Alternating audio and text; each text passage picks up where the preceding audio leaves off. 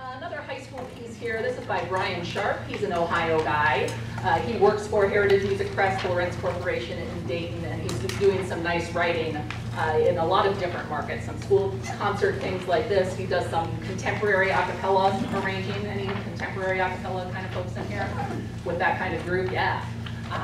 He's doing nice stuff there. This is a great fanfare a cappella. I think this is nice for like Class B into Class A kind of skills. Like, we know some things and we're going to learn a lot in this piece here. Alleluia.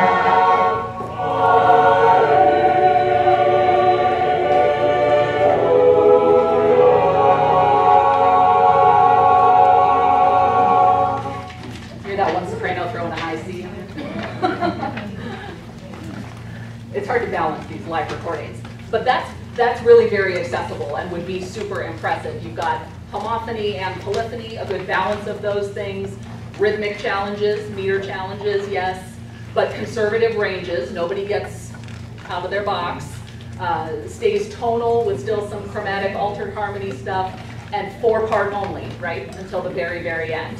That's definitely achievable for a high school group.